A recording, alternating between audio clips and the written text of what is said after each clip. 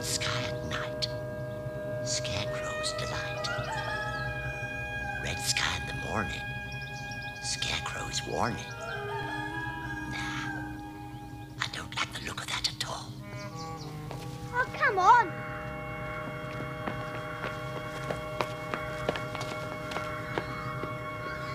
I tell you, I'm not coming in. Well, I'm going to find out what's happened to the crowman whether you come or not.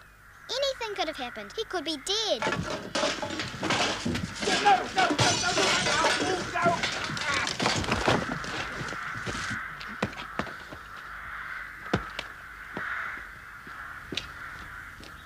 Well, someone's alive, all right. Yeah.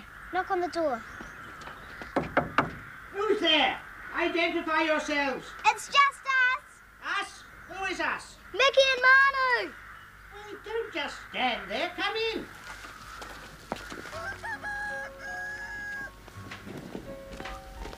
We just came to see how you were. We haven't seen you around. I haven't been around, children. Nor do I expect to be around very much in the future. Why not? Well, did you see that nasty fellow thrown out the front door just before you came in? Yeah. That was the bailiff. Ugly piece of work. He'd come to possess all my furniture. Not that there was very much left to possess. I know. Where's it all gone? Sold. All sold. Piece by piece. I needed money. It all had to go. But I'm neglecting my duties as host. Please, sit down, children, while I get you some lemonade.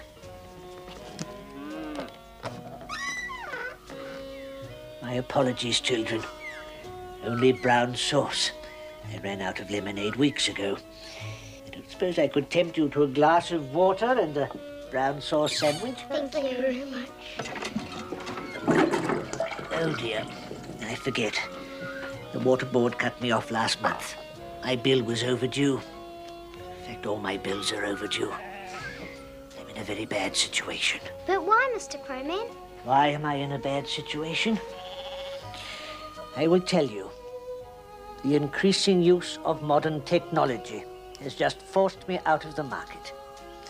I just cannot compete against such cheap labor.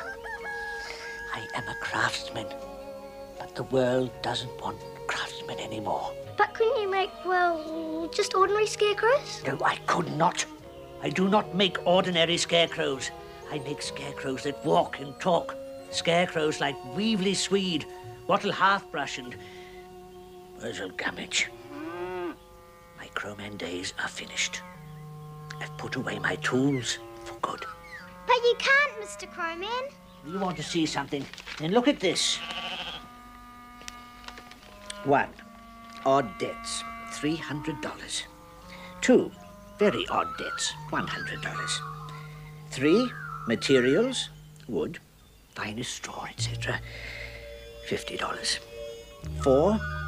Aspirin, about $50. Savings, nil. Total owing, about $500. I told you, children, I'm broke. Skint. Oh, I know where I went wrong, of course. I should have churned them out in their hundreds. Just ordinary, cheap, run-of-the-mill scarecrows. But I was too much of a perfectionist, too much of a craftsman. I sold them for too little and they cost too much. That was the trouble. Now, I'm just going to have to pack it in. But you can't. Who's going to look after people like Worzel when they're in trouble? There just has to be a crowman. I've told you I'm finished.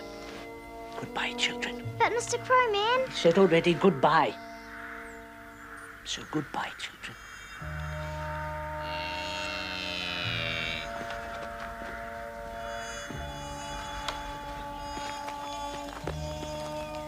Look, unless we can find some money for the crowman somehow, there won't be a crowman at all. So? Let's go find Worzel. Do you think he can help? He can't hurt. Oh, yes, he can.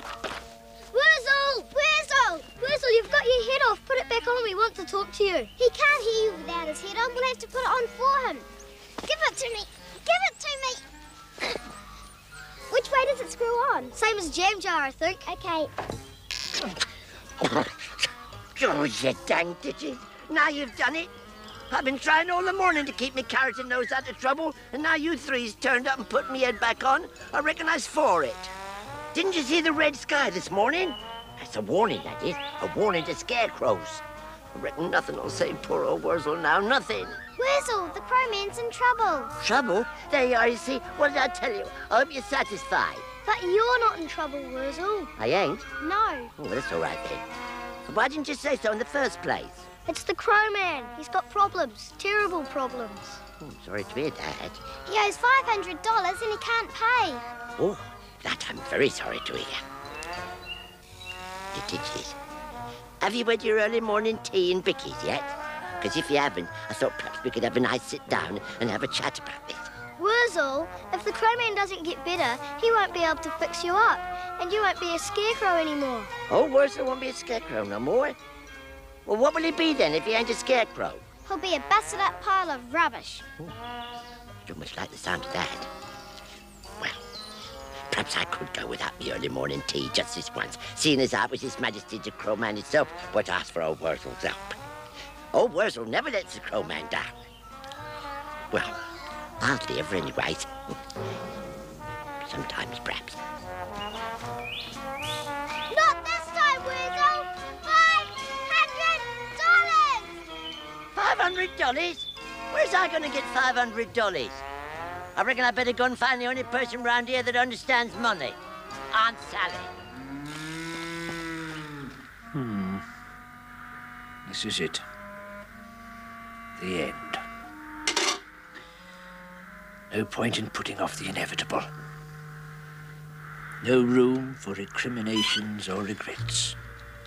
I've only got one thing left to do, and it must be done right away. I have to wipe the slate clean.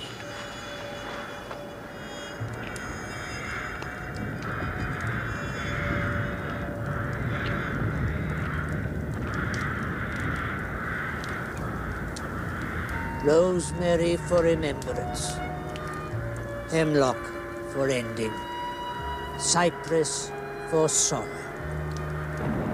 By storm, by tempest, and all the cold seasons, I return thee to the earth, to black ashes.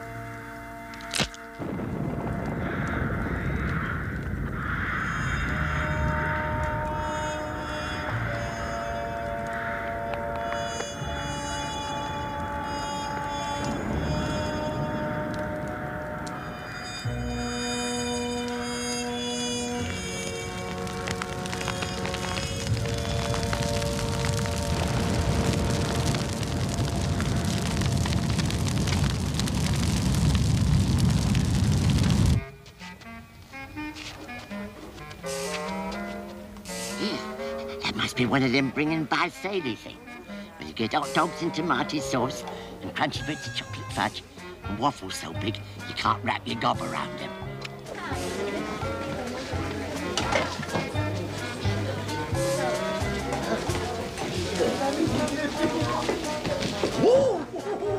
Hey, that's a meringue and a half and no mistake.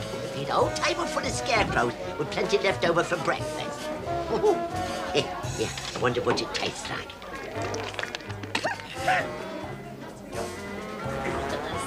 You're going to pay for that? Well, if it's all the same to you, missus, no.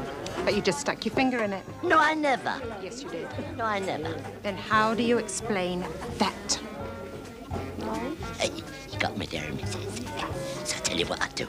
I'll fix it all up so no one will know the difference.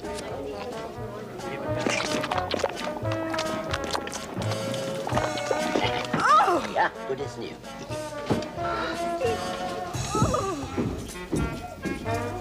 Not on my own rubbish.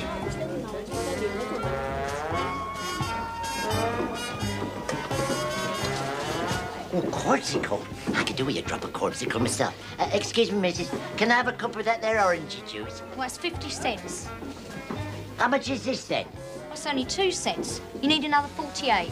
Well, I ain't got another 48. Well, I'm sorry, I can't help you. Well, if you can't help me, may as well help myself.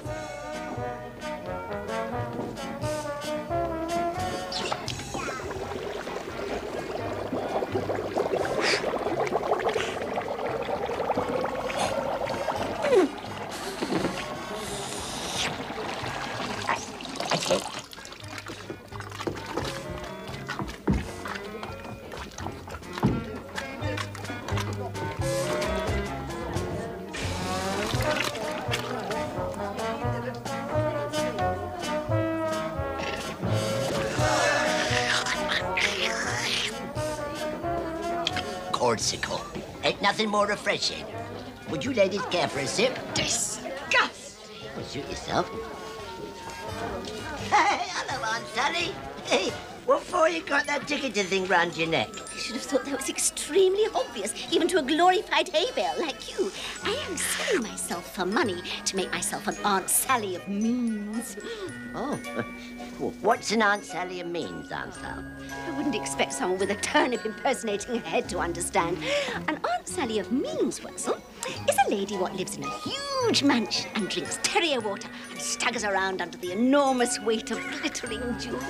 Oh, yeah, how much money does you expect to make flogging yourself off? $500,000, I shouldn't wonder. Maybe more.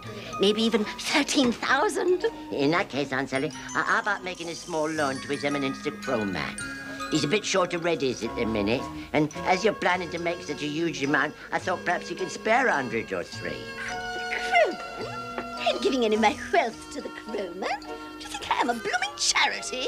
Yeah, but Aunt Sally's in an awful pickle at the minute. If he don't get hold of some money soon, he'll have to give up scarecrowing. Worzel Gummidge, I ain't giving away 1 cent. For your information, you're scaring away my prospective customers. And if you don't push off, I shall call the manager and he will chuck you out like the bag of dead grass that you is. Aunt Sally wouldn't do that to poor old Worzel. Was only trying to help out His Eminence. Push off! But Aunt Sally, you don't understand. Get away! Who did that? He did? I never. He's drunk. I ain't too. Come here, you.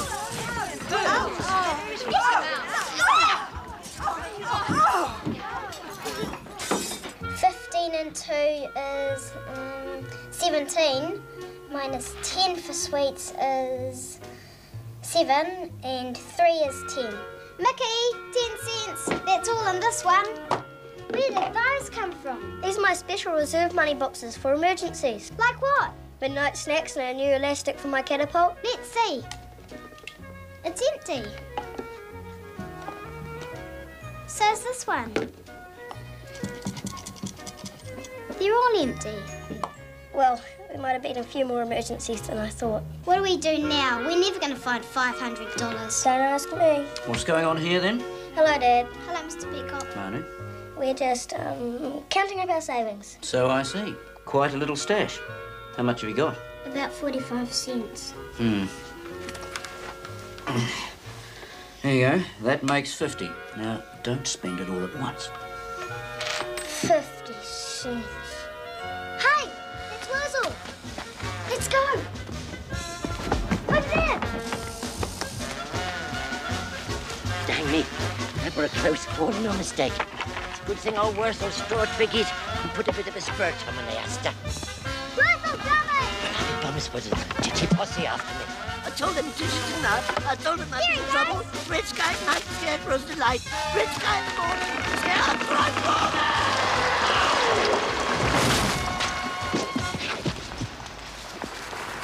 Can you see him? No. Worzel, are you down there? Worzel! Worzel!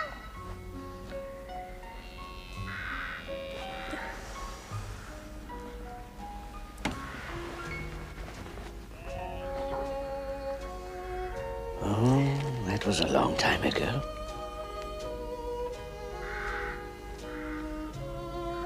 Ah, yes. Those were the good times. Oh, to think I even had to sell my medal.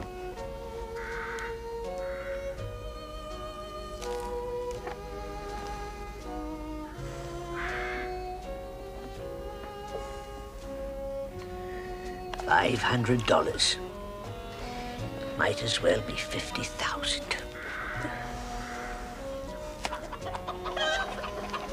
Mr. Crowman, it's Worzel! He's fallen down a hole. We called down, but there's no answer. And? We thought Yes? we thought you might come and rescue him like you always do.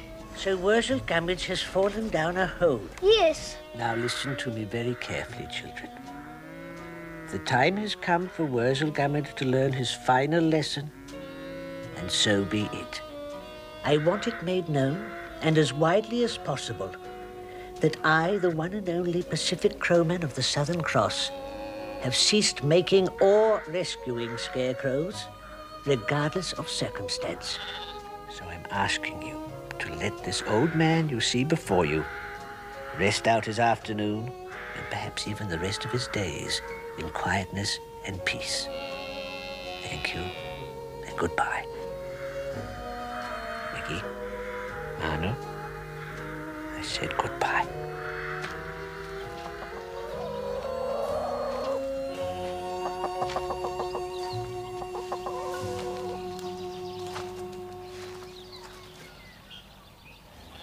He can't mean it. I think he does.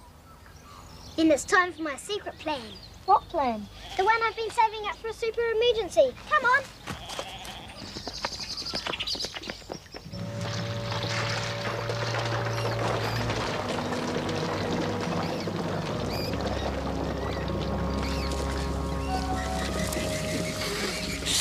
Well, I'll be flop-looted. I've been gonna push me head in. That's a new one. What's this here place, then? Looks like some sort of dark holy. I suppose it is a dark holy. And I've fallen in because of that there pesky posse.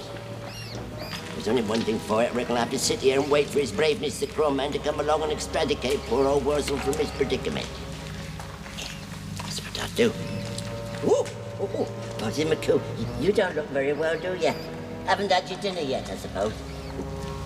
Well, if you'll excuse me, Mr. Skellington, I reckon while I'm waiting, I'll just go and take myself a bit of a look around.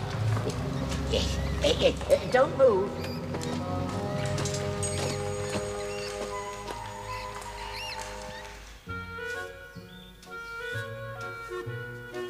Manu, is this okay? Fine. Put it on. Now come here.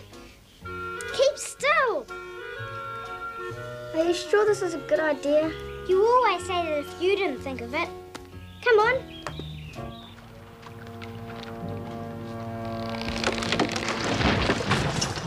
Oh.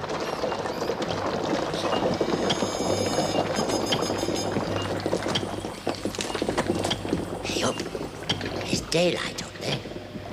I wonder what's making that there pinging sound. It ain't daylight at all. Just one of them minery men with his lantern. Excuse me, mister, but to get out of here, does one have to dig one's way out like what you're doing? Stand right where you is, or I'll split your head open like a rotten potato. This ain't a potato, mister. This is a turnip. Quiet, boy. Well, let's have it from you. You're a claim jumper, ain't you? Clam jumper? No, I wouldn't jump on no clam, nor on a winkle. Well, if you ain't a claim jumper, you must be one of them mine inspectors coming down to close down my mine. My mine's inspector? No, I ain't one of them neither, you suspiciousness. Well, in that case, I'll pitch you for a thief. Now, come on, boy. Own up. You comes down here to steal my nuggets. Nuggets? What's nuggets? Don't try and deny it, boy. I can see it in your eyes. Gold dust. Does ugly things to a man. Now, you thought you'd surprise old Arrowwater Bill by sneaking up behind him. Now, put your hands in the air. You're coming back to town with me, boy. Yes, sir, Mr. Hiawatha Bill, sir. Is me hands up high enough? They'll do, son, they'll do. Now, don't try anything silly. Get a move.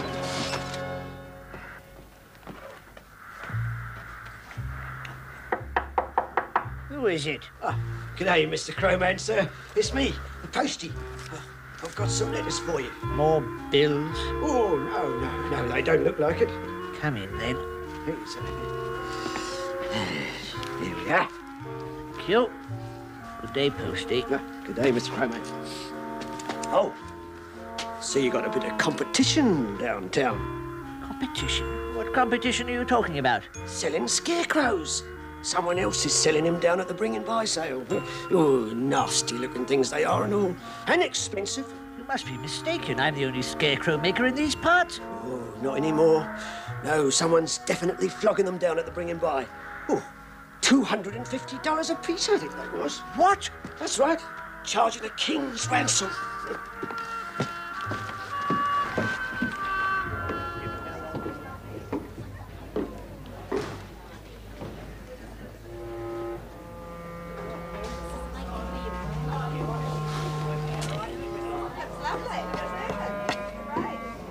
Children, follow me.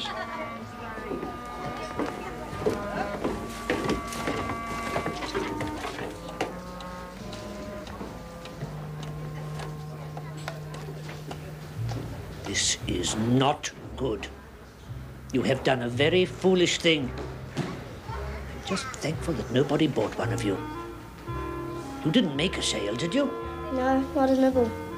If one of you had been sold, then the first and foremost rule of sacred scarecrow law would have been broken, which is that no human being may ever take the role of a scarecrow, lest they be turned into one forever. But we didn't know that. We were just trying to earn some money. So you could pay your bills. We don't like seeing you in bed. We want you to look after your scarecrows again. Especially Worzel Gummidge. Worzel Gummidge, yes. That was his name. Good day, Mr. Croman. Good day, officer. You know this Gummidge chap, then? Yes, I do. Might I ask how well, sir? Well, you could say he was under my care. Under your care? That is correct. So you are legally responsible for him? In a sense, yes. What seems to be the trouble? $50 in damages, Mr. Croman, incurred in the destruction of one cake stall. If you could have it paid within the week, this lady here would be most grateful. Thank you, sir. Good day. Within the week? But that is impossible. I have no money at all. I am a pauper. What about poor old Worzel? Worzel Gummidge. I never want to hear the name Gummidge again as long as I live.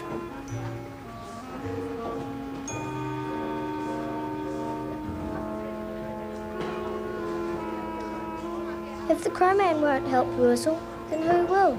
Nobody. Get moving.